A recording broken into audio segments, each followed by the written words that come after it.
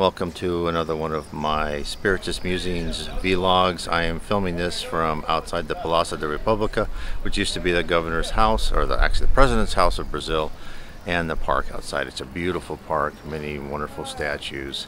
It's a great area. So today we are talking about your soulmate. And I know many people are looking for their soulmates. And then it's very frustrating when you feel you've gone through your life and you haven't found them, or you're trying to find them. And it's not easy. So let's explore why it's not easy and why sometimes your soulmate may be there close to you, but they are in the spirit world. They are helping you from above. And that in this life you may have to go through a life without your soulmate. So, life without your soulmate. Why don't you have your soulmate? Why can't you find your soulmate? Well, it may be for a very good reason. It may be that you need to have a life apart. Now, before I talk about soulmates, let me talk about the Spirits book. As far as, some people are in same-sex relationships, etc. There's nothing wrong with that. In the Spirits books, they were asked by Allan Kardec, who codified Spiritism, what is a marriage? And they say a marriage is between two spirits. And they also say in another part of the book that a spirit can come back as either sex. And this was in the 1850s. This was very, dangerous stuff back then. So you can tell Spiritism has never said anything that I have read so far contra same-sex marriages. So when I talk about soulmate, it can be whatever soulmate you so desire or knew that you had, but somehow you can't find. Now let's talk about that. So there are examples of people who are soulmates, who are in the spirit world, and yet they are apart. My wife was reading this book it was in Spanish. It was written by a person who, from the spirit world, psychographed his life to a Spanish medium. And he was married to his wife. They went through a marriage, and they had learned some things. He had made some advancement, otherwise he hadn't. And then they both, died. He met her back in the spirit world, and his wife was talking about planning their next life. And his wife said, okay, now in this next life, we can't be together. So let's explore, why did she say that? Well, she said that because the spirit world had determined that his spirituality hadn't as grown as well as hers. And why is that? Because he depended upon her for her quotient. She actually gave more spirituality than he acquired, and therefore he needed to acquire more of that in his own life. So she told him, look, we have two of our grandsons, I believe they're grandsons, I don't remember exactly. She says, one of them is going to take over your business and make it very successful. The other one is going to be a member of the Spiritist Center, is going to be more spirituality. He goes, which one would you like to be the son of? And he said, well, I want the rich one. And of course, I thought, when my wife was telling me this, I thought, oh, I'd pick the rich one, which shows you my spiritual immaturity. And then his wife said, well, I don't think that's a good idea. You're supposed to learn more about spirituality. You're not supposed to just lead a comfortable life again. In fact, her life, she was going to be born as a poor woman somewhere in the Washington, D.C. area, which is very interesting. So you never know where you're going to end up from one life to another. So finally, her husband, her soulmate, said, okay, yes, I understand, I need to be born in this family where I acquire spirituality. So you see, you never know. So they were both on earth approximately the same time, and yet they were destined never to meet. And she said she was going to have a very hard life, a poor life, I think because she had a lot of spirituality, but she had a lot of material comforts, and she wanted to actually grow herself more. Spiritism explains so many things, and it gives us so many clues about our life. And it's easier, once we understand and we read and study about Spiritism, to understand the plight of our own life, the trajectory of our own life, why we go through the things we must go through. And this is why sometimes finding your soulmate may be not possible in this life. I know it's very hard for people. Because people want that. They want that love. They want that connection. And the reason you want that connection is because you've had it in the spirit world.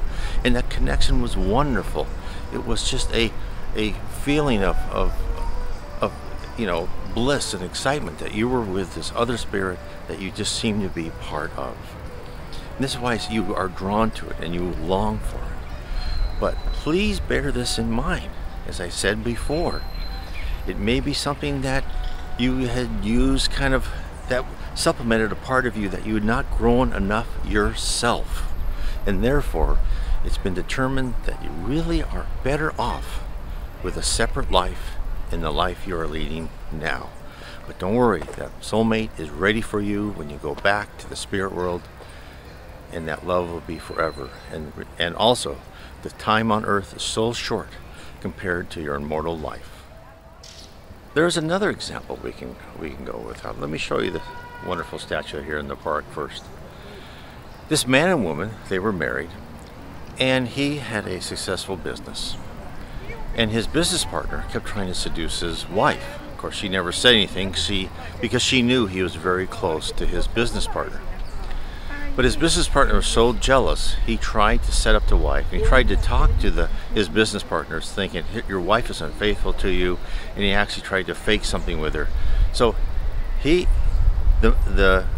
wife was very nice. She didn't say anything bad about the business partner. But the husband grew so suspicious, he rejected her because he thought she's not loyal because of bad gossip from his business partner. Well, after he died, he found out that his business partner had completely lied to him, and he had thrown away his wonderful soulmate.